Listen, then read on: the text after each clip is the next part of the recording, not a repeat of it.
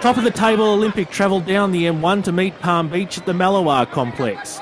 And it was Jack Petrie early terrorising the visitors, crossing the ball in for Tim Smits to head home the opener in the 5th minute.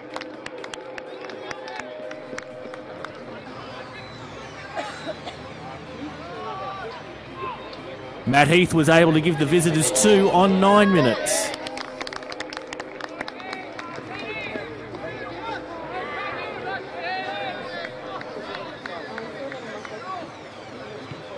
Ito forced the home keeper into this save. And on 20 minutes, it was Dennis Burns' turn to set up the aerial prowess of Smits, who didn't disappoint for Olympics' third.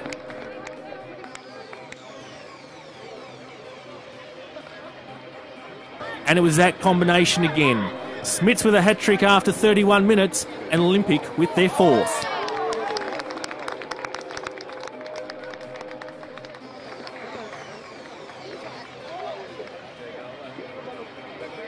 Despite being down by 4 goals, the Sharks bravely tried to create their own chances. Matt Mundy able to clear this one away from danger. But the Olympic juggernaut got back in its groove again, picking up where it left off last week. Jai Ingham slipping this one in 5 minutes before the break.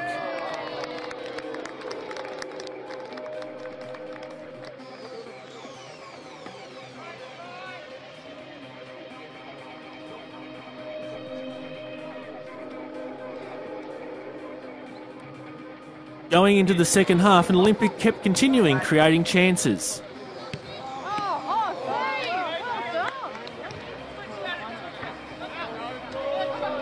Mundy was fouled in this challenge.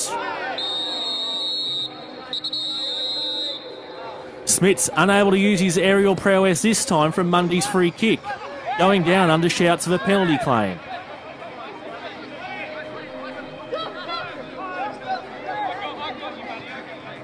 Olympic continued to dominate, only for desperate Sharks defence to kick in.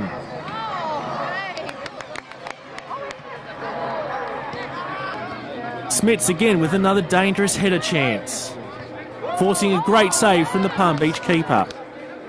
Jack Petrie set up the dangerous Kazuya Ito, and the pressure finally told for the Sharks, Olympic racking up an even half dozen on 87 minutes. And that's how the match finished.